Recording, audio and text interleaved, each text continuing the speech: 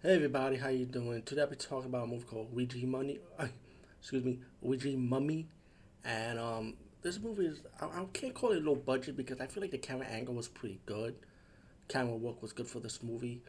And only thing that's kind of like it's the practical effects that's very low budget. Cheaply made, easily made. Nothing more practical effects though. But this is like a not a movie. It's a simple. To me, it feels more like a short movie, even though it was 1 hour.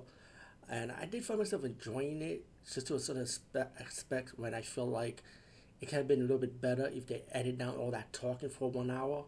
Because like I would say the 40-minute mark is when stuff start happening, and even with that, it's still not like it's. I thought it was alright, but not all. It could have been better.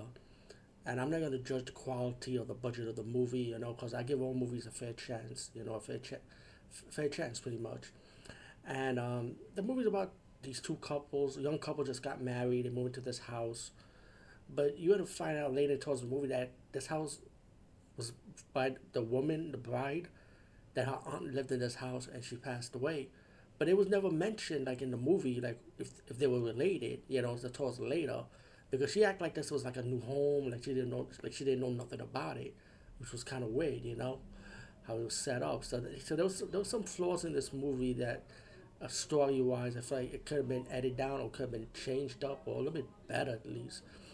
But the aunt in the beginning of the movie finds this necklace. It belongs to a goddess.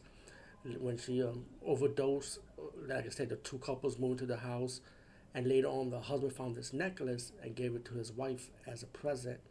Later on, his wife found a Ouija board, and she's playing around with it when she's having house guests over for a house party, her housewarming party, pretty much with a few people. And once she did these guests play with the Ouija board with the couple, her and her husband becomes possessed by the goddess, and I believe the husband becomes the disciple, one of the disciples. He turns to like a dog with fangs. But I like the low budget special effects of how the goddess looked. It even the husband with the fangs. I thought it was a good practical effect, in my opinion. And, it's good, it's cheap quality, but you know what? Still enjoyable. If it got more towards a horror route, because they did went the horror route towards the end, but it should have just been a horror route just the 30-minute mark of the movie, because the movie is just more talking towards 40 minutes. They're trying to build up on the characters a little bit, but still, it's like, come on, that took too long, man. Come on, took too long. And pretty much the people that were possessed, the two couple that are killing the house guest, excuse me, with one of them going to survive pretty much.